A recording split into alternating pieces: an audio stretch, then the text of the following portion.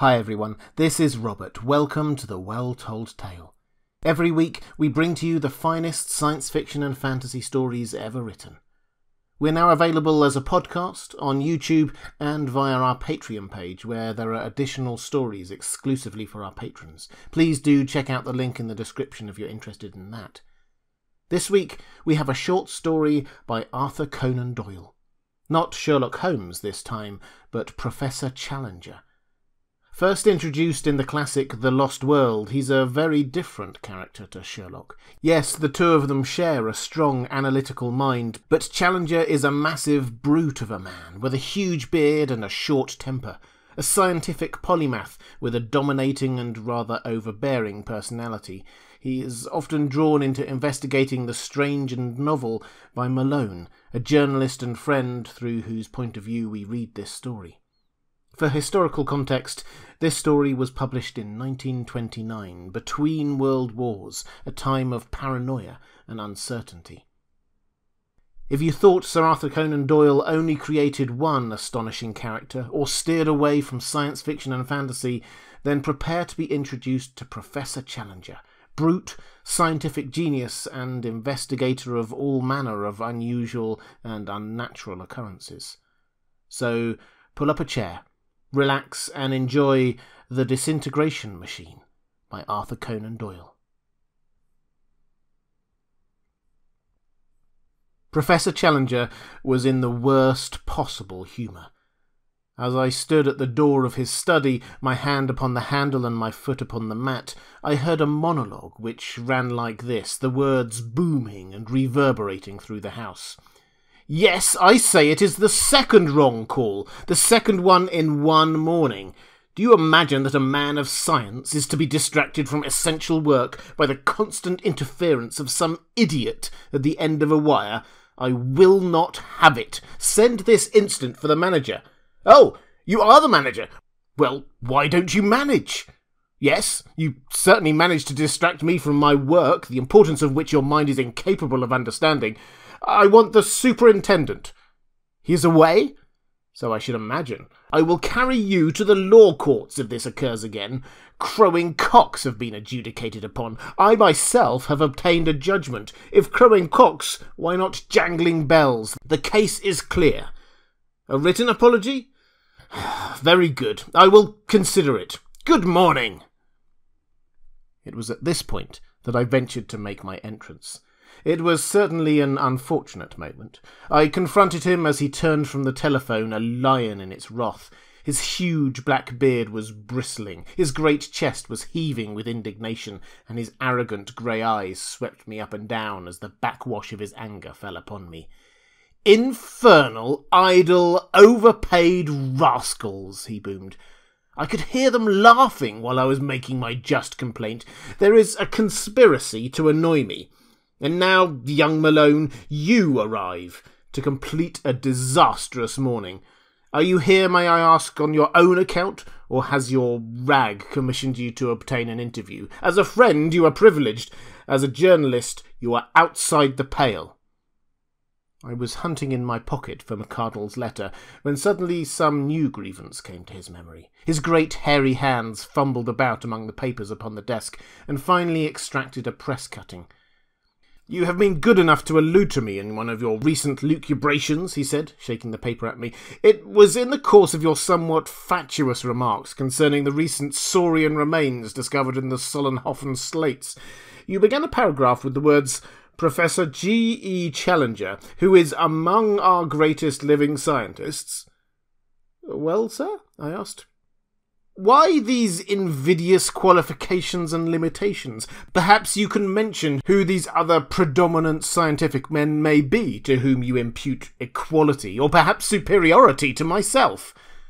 It was badly worded. I certainly should have said, "our greatest living scientist," I admitted. It was, after all, my own honest belief. My words turned winter into summer. "My dear young friend, do not imagine that I am exacting, but surrounded as I am by pugnacious and unreasonable colleagues, one is forced to take one's own part. Self-assertion is foreign to my nature, but I have to hold my ground against opposition. Come now, sit here. What is the reason of your visit?" I had to tread warily, for I knew how easy it was to set the lion roaring once again. I opened McArdle's letter. "May I read you this, sir? It is from McArdle, my editor. I remember the man, not an unfavourable specimen of his class. He has at least a very high admiration for you. He has turned to you again and again when he needed the highest qualities in some investigation. That is the case now. What does he desire?" Challenger plumed himself like some unwieldy bird under the influence of flattery. He sat down with his elbows upon the desk, his gorilla hands clasped together, his beard bristling forward, and his big grey eyes, half covered by his drooping lids, fixed benignly upon me. He was huge in all that he did, and his benevolence was even more overpowering than his truculence. I'll read you his note to me. He says, "Please call upon our esteemed friend, Professor Challenger, and ask for his cooperation in the following circumstances. There is a Latvian gentleman named Theodore Nemor living at Whitefriars Mansions, Hampstead, who claims to have invented a machine of a most extraordinary character, which is capable of disintegrating any object placed within its sphere of influence. Matter dissolves and returns to its molecular or atomic condition. By reversing the process, it can be reassembled.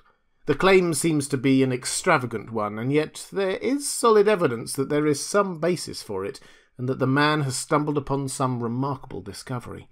I need not enlarge upon the revolutionary character of such an invention, nor of its extreme importance as a potential weapon of war.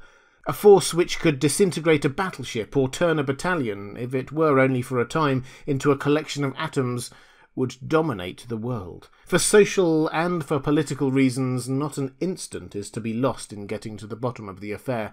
The man courts publicity as he is anxious to sell his invention, so that there is no difficulty in approaching him. The enclosed card will open his doors.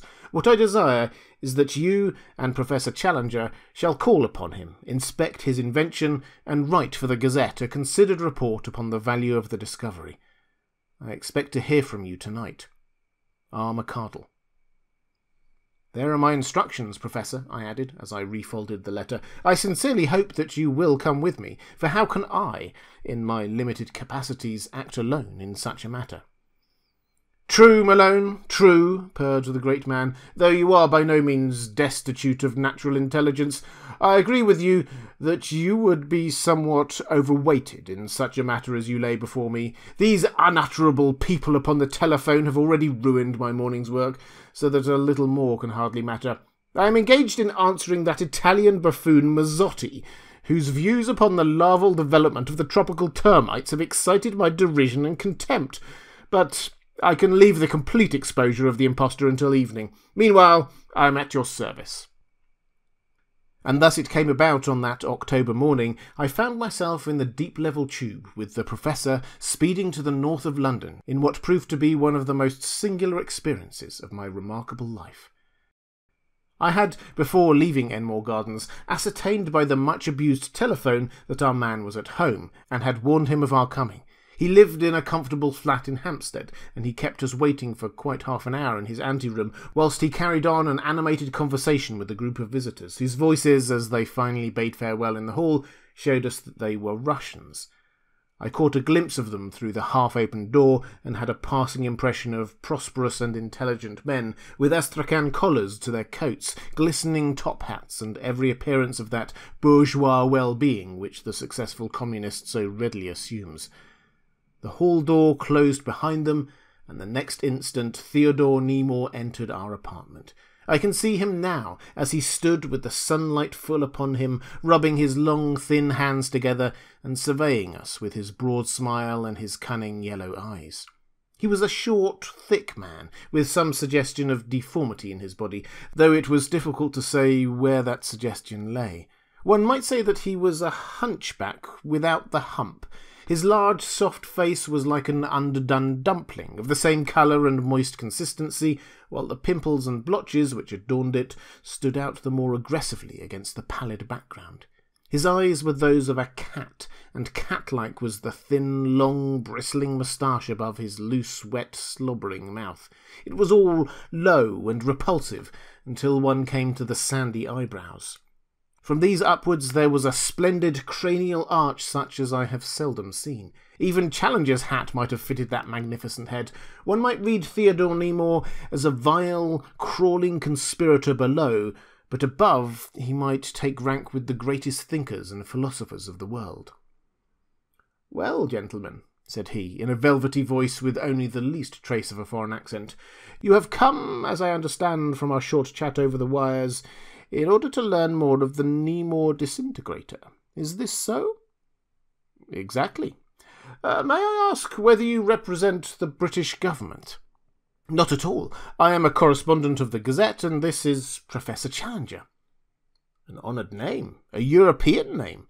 His yellow fangs gleamed in obsequious amiability. "I was about to say that the British government has lost its chance. What else it has lost, it may find out later. Possibly its empire as well. I was prepared to sell for the first government which gave me its price, and if it has now fallen into hands of which you may disapprove, you have only yourself to blame." "Then you have sold your secret?" "At my own price." "You think the purchaser will have a monopoly?" "Undoubtedly he will."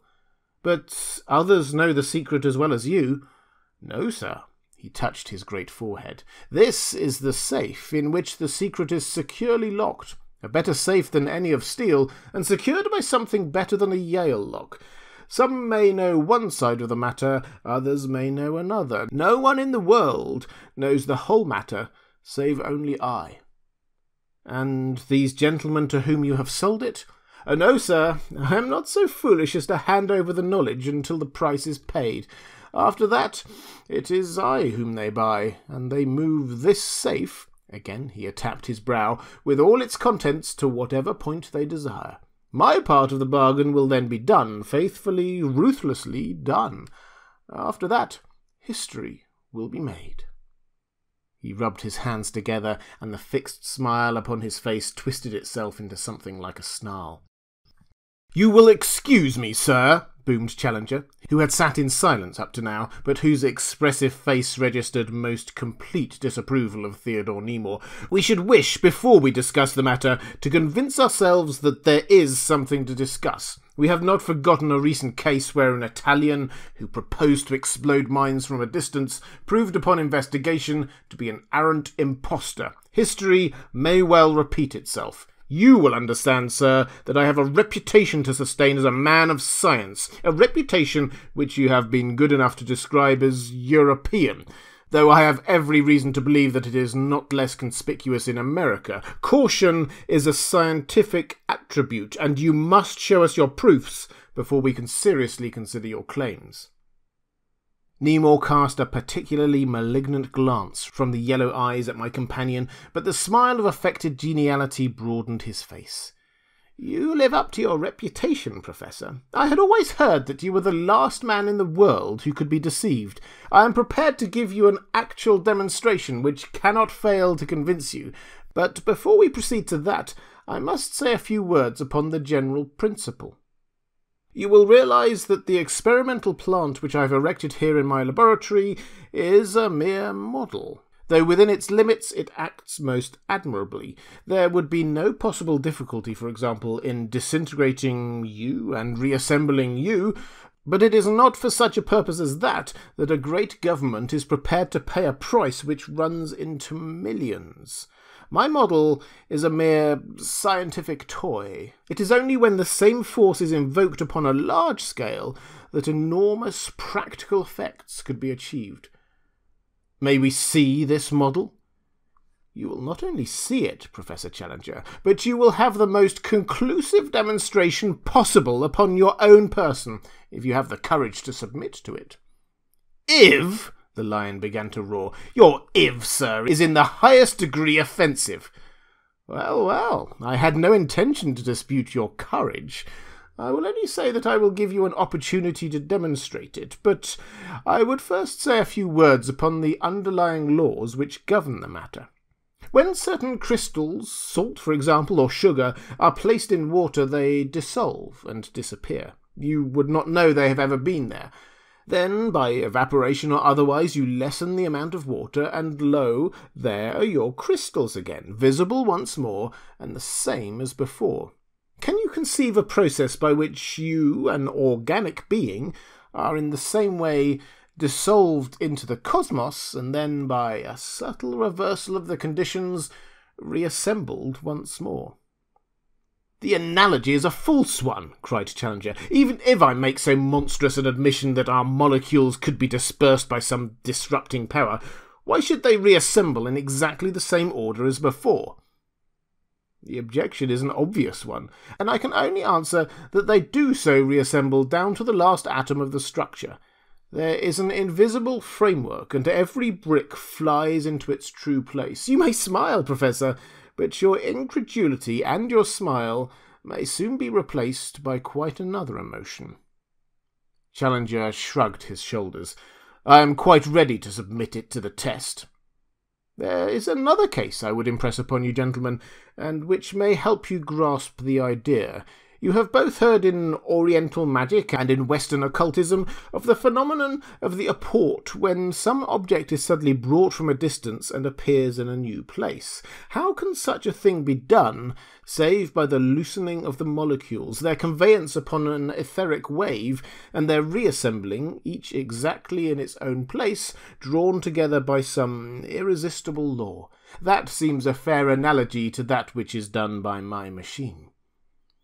"You cannot explain one incredible thing by quoting another incredible thing," said Challenger. "I do not believe in your reports, Mr. Nemore, and I do not believe in your machine. My time is valuable, and if we were to have any sort of demonstration, I would beg you to proceed with it without further ceremony."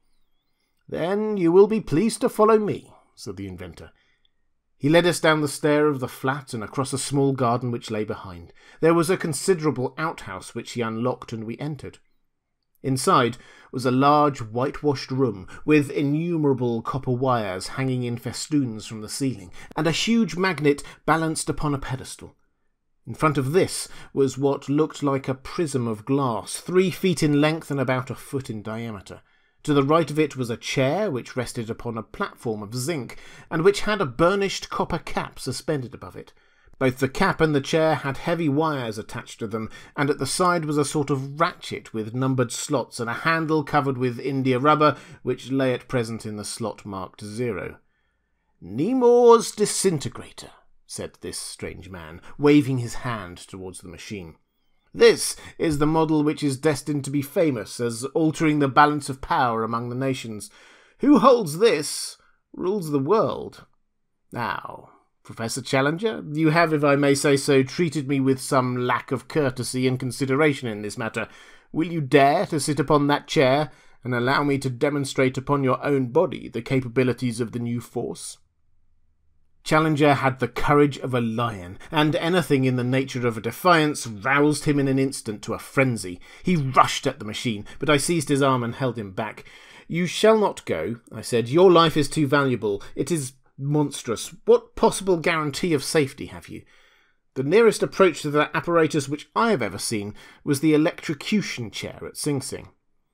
"My guarantee of safety," said Challenger, "is that you were a witness, and that this person would certainly be held for manslaughter at the least, should anything befall me. That would be a poor consolation to the world of science, when you would leave work unfinished, which none but you can do. Let me at least go first, and then, when the experience proves to be harmless, you can follow." Personal danger would never have moved Challenger, but the idea that his scientific work might remain unfinished hit him hard. He hesitated, and before he could make up his mind, I had dashed forward and jumped into the chair. I saw the inventor put his hand to the handle. I was aware of a click. Then for a moment there was a sensation of confusion and a mist before my eyes. When they cleared, the inventor with his odious smile was standing before me, and Challenger with his apple-red cheeks drained of blood and colour was staring over his shoulder. "Well, get on with it," said I. "It is all over. You responded admirably," Nemore replied. "Step out, and Professor Challenger will now, no doubt, be ready to take his turn." I have never seen my old friend so utterly upset. His iron nerve had for a moment completely failed him. He grasped my arm with a shaking hand. "My God, Malone, it is true," he said. You Vanished. There is not a doubt of it. There was a mist for an instant, and then vacancy. How long was I away? 2 or 3 minutes. I was, I confess, horrified. I could not imagine that you would return. Then he clicked this lever, if it is a lever, into a new slot, and there you were upon the chair, looking a little bewildered, but otherwise the same as ever. I thanked God at the sight of you. He mopped his moist brow with his big red handkerchief. Now, sir, said the inventor, or perhaps your nerve has failed you. Challenger visibly braced himself. Then, pushing my protesting hand to one side, he seated himself upon the chair. The handle clicked into number 3. He was gone. I should have been horrified, but for the perfect coolness of the operator. It is an interesting process, is it not? He remarked. When one considers the tremendous individuality of the professor, it is strange to think that he is at present a molecular cloud suspended in some portion of this building. He is now, of course, entirely at my mercy. If I choose to leave him in suspension, there is nothing on earth to prevent me. I would very soon find means to prevent you. The smile once again became a snarl. You cannot imagine that such a thought ever entered my mind. Good heavens! Think of the permanent dissolution of the great Professor Challenger, vanished into cosmic space and left no trace. Terrible! Terrible! At the same time, he has not been as courteous as he might. Don't you think some small lesson? No, I do not. Well, we will call it a curious demonstration, something that would make an interesting paragraph in your paper. For example, I have discovered that the hair of the body, being on an entirely different vibration to the living organic tissues, can be included or excluded at will. It would interest me to see the bear without his bristles. Behold him. There was the click of the lever. An instant later, Challenger was seated upon the chair once more, but what a Challenger! What a shorn lion! Furious as I was at the trick that had been played upon him, I could hardly keep from roaring with laughter. His huge head was bald as a baby's, and his chin was as smooth as a girl's. Bereft of his glorious mane, the lower part of his face was heavily jowled and ham-shaped, while his whole appearance was that of an old fighting gladiator, battered and bulging, with the jaws of a bulldog over a massive chin. It may have been some look upon our faces. I have no doubt that the evil grin of my companion had widened at the sight. But however that may be, Challenger's hand flew up to his head, and he became conscious of his condition. The next instant he had sprung out of the chair, seized the inventor by the throat, and had hurled him to the ground. Knowing Challenger's immense strength, I was convinced that the man would be killed. "For God's sake, be careful! If you kill him, we can never get matters right again," I cried.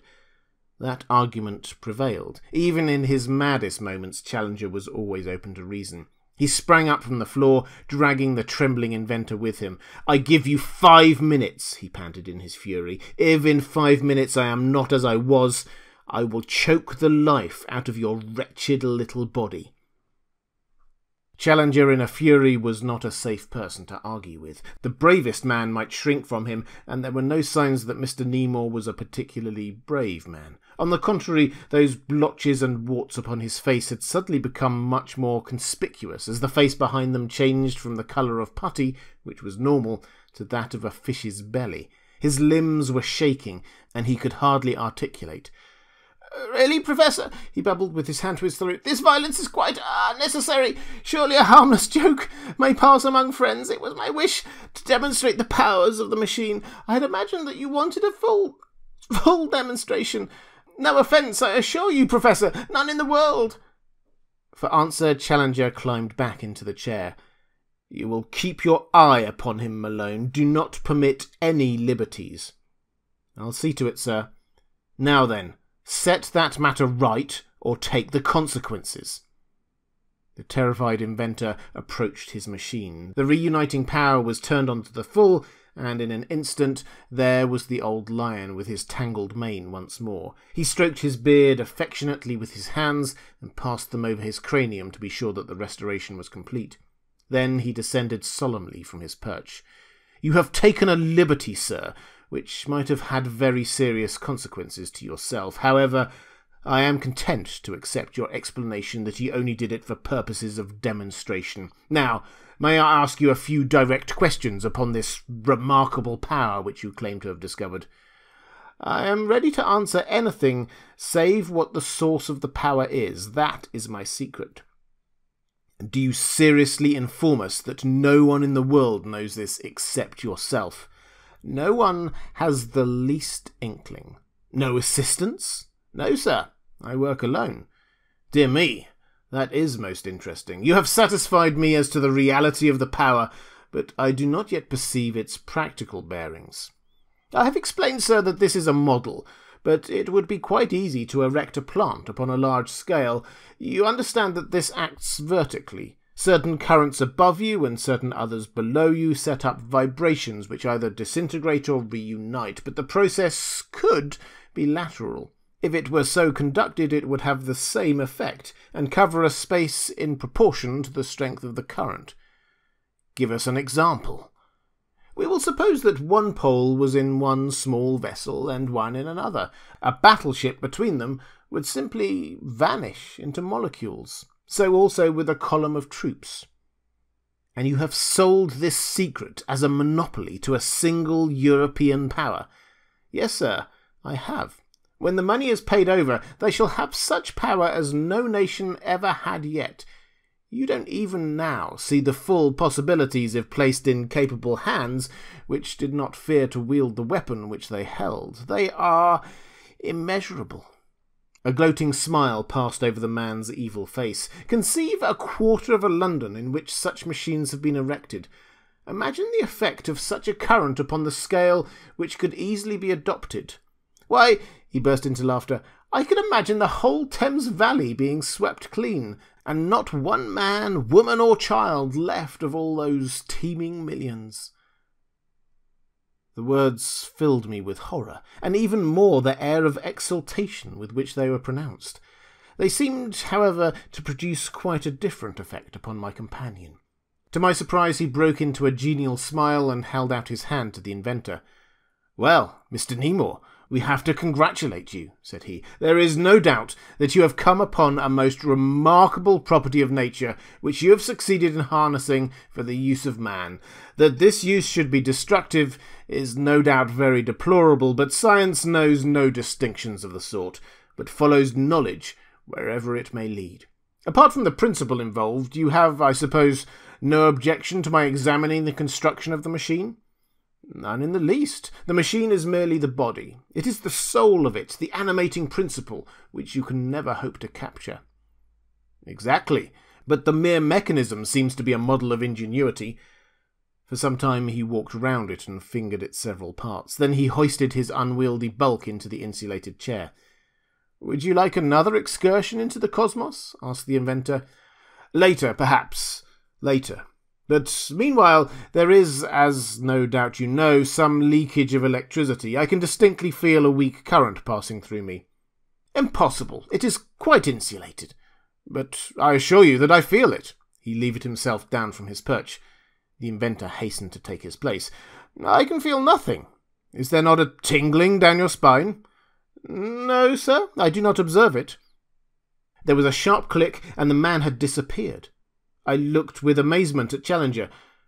"Good heavens, did you touch the machine, Professor?" He smiled at me benignly with an air of mild surprise. "Dear me, I may have inadvertently touched the handle," said he. "One is very liable to have awkward incidents with a rough model of this kind. This lever should certainly be guarded. It is in number 3. That is the slot which causes disintegration. So I observed when you were operated upon. But I was so excited when he brought you back that I did not see which was the proper slot for the return. Did you notice it?" "I may have noticed it, young Malone, but I do not burden my mind with small details. There are many slots, and we do not know their purpose. We may make the matter worse if we experiment with the unknown. Perhaps it is better to leave matters as they are." "And you would—" "Exactly. It is better so. The interesting personality of Mr. Theodore Nemore has distributed itself throughout the cosmos. His machine is worthless, and a certain foreign government has been deprived of knowledge by which much harm might have been wrought. Not a bad morning's work, young Malone. Your rag will no doubt have an interesting column upon the inexplicable disappearance of a Latvian inventor shortly after the visit of its own special correspondent. I have enjoyed the experience. These are the lighter moments which come to brighten the dull routine of study, but life has its duties as well as its pleasures, and now I return to the Italian Mazzotti and his preposterous views upon the larval development of the tropical termites. Looking back, it seemed to me that a slight oleaginous mist was still hovering around the chair. But surely, I urged, the first duty of the law-abiding citizen is to prevent murder, said Professor Challenger. I have done so. Enough, Malone. Enough. The theme will not bear discussion. It has already disengaged my thoughts too long from matters of more importance.